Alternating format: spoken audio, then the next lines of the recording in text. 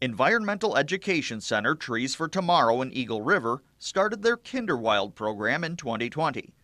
Children between the ages of 3 and 5 attend the Friday day camp to learn about science and nature.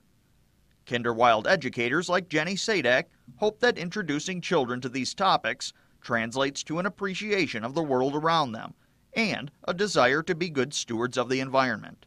To be out in nature and to just appreciate it is just setting that foundation to hopefully care about taking care of the natural world. You know, they don't have to be in kindergarten or in 5th grade or whatever age it is. They can start a lot younger than we think they can. The children spend much of the day outside.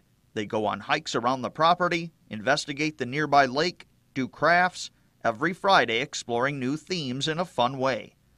The day I visited, they were learning about eggs with an outdoor egg hunt, microscope viewing, and egg-speriment. And I've had parents tell us that they're just really appreciative of the positive atmosphere that we can provide and the fact that we're outside a lot with the kids. Trees for Tomorrow runs 8-week KinderWild camps during the fall, winter, and spring. Children can attend all or part of the day.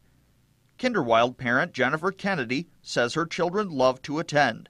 She's had one child go through the program and another currently enrolled. They tell me all the time about the fun games they've played, the crafts they've done, anywhere from learning about the trees to the animals. She enjoys coming here, and I love having a full day of activities for her to do. KinderWild's spring session runs through May, with the fall session starting in September.